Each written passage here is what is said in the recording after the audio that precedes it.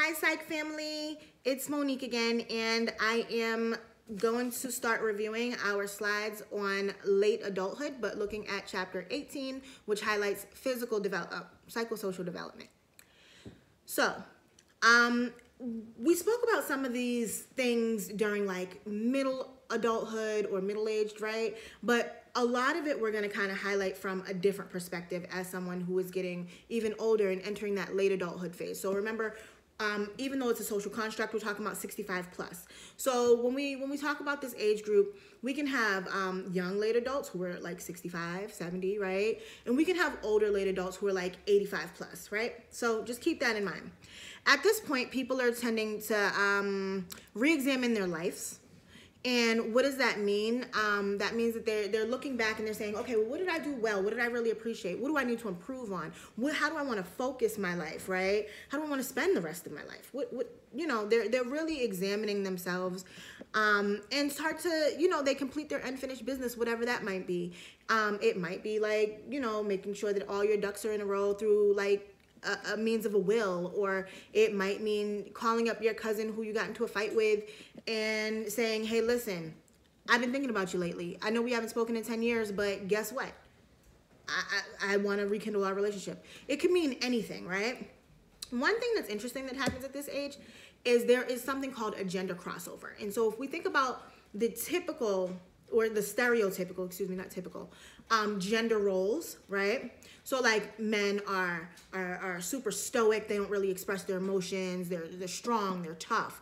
They have strong leadership skills. All those things, right? They're driven, right? Women are very compassionate. They are caring. They care about kids. They're nurturing, motherly, maternal. All those things that we talk about. Very emotional, sensitive, right? Traditionally, right? There's this thing that happens in late adulthood where you'll see those after like the reevaluation, you'll see a shift where women will become more like driven towards their goals and things like that, and men will start really kind of getting in on some of those emotional connections, some of those relationship connections that with like family and friends, and highlighting things like that. So during this stage, according to Erickson, this is the last stage of life, and he calls it integrity versus despair. And he says that it results in wisdom. And what this is you look at your life and you say, okay, well, am I happy or am I not, right? And you really kind of evaluate it, you go through it, you muddle through, do what you got to do, right? And generally, most people are happy at this stage. Most people are satisfied. But there is something, and we'll get into this when we talk about death and dying, but there is something called a terminal drop that we see. And this is a sharp decline in like cognitive as well as emotional functioning that occurs like usually 3 to 5 years before somebody passes away. And it's just kind of weird that it happens, but it does.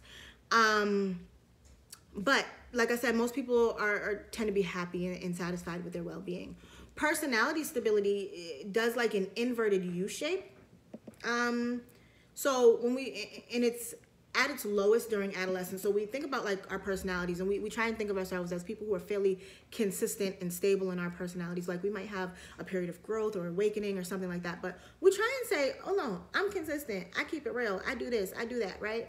But realistically speaking, our personality, there is a little shift that occurs. So if I don't have a graph in front of me, but if I was using my finger, so we might maybe start off here, right? As little kids or whatever, go to adolescence. We're at our least stable part during adolescence. We know we got things going on, right? We spoke about that before. And then we go up, young adulthood, yay, middle adulthood, things are good. And then in older adulthood, things start to go down again, right? So it's just a bit of instability. And I mean, we can talk about, and I spoke about this a little bit when I was talking about the stereotypes around elderly people and things like that, but we can think of it in terms of people getting older and understanding their mortality, and that people around them who used to be around that made them happy throughout their whole lives are gone, whether that means they passed away, that means they live in a different nursing home, whether that means they moved to be with family, whatever that means, that those relationships have changed. Even like something as simple as like listening to the music changes, right? Or being able to do certain things, losing certain aspects of your independence, like driving or things like that. So these might have to do with like some of those instabilities that we see, right? When we talk about all people are moody, right? It might have something to do with it, right? So a lot of older adults still do work, right? Remember, when we talk about late adulthood, we're talking 65 plus, so it's a range, right? So a lot of older adults still do work. Providing financial stability and things like that is great. But there are also other things like boredom that kicks up and things like that. Many adults live in different ways, right? So who do these older adults live with? Well, how are they living, right? We always hear about like the residential homes and places like that, and institutionalized living. A lot of adults do live in those types of housing. However, less than 50% of people who are living there report a good life. Okay, and whatever a good life means is, it's subjective, so we don't necessarily know exactly what that means. But there is clearly an issue if less than 50% are saying that life there is great. So there are probably some things that, as a unit, we need to kind of work on. There are other ways that older adults live, and one of those ways is in things like assisted living communities. And what those are, like my grandmother, she used to be in one when she had come home from the hospital. She used to live in like Mattapan on like 3rd floor or something, where it was like it wasn't realistic for her to be up there, right, and doing all that by herself. Like it was a lot. My grandfather had passed, like. So what happened was my aunts and uncles and my mom, they all put her in an assisted living community because she didn't want to live with anybody else. She wanted her independence. So it was essentially like an apartment complex almost, but they had like a great room, like a community room where people can come and do activities and things like that. They had a schedule where if somebody wanted to do certain things, whether it be like therapy or whatever, they could do that. They had interactions where they can interact with other people, because the interactions at this age are very important, as we, with all ages, right? Social interactions are important. There was also a nurse on call 24/7 who was always in the building, but she had her own apartment. And in that own apartment, like, how if you ever go to like a room for people with disabilities, there might be like in the shower that red cord that you can pull the string with the little red thingy knob, and if you pull it, somebody will come help you up if you fall or something like that. So she had things like that were there to clearly assist her. Another way that people live, oftentimes they will live with family. And women are most likely the family members, especially women in middle adulthood are the family members that usually will take on the challenge of keeping people in late adulthood, family members in late adulthood, safe and taken care of and things like that. But there are some barriers associated with it. So like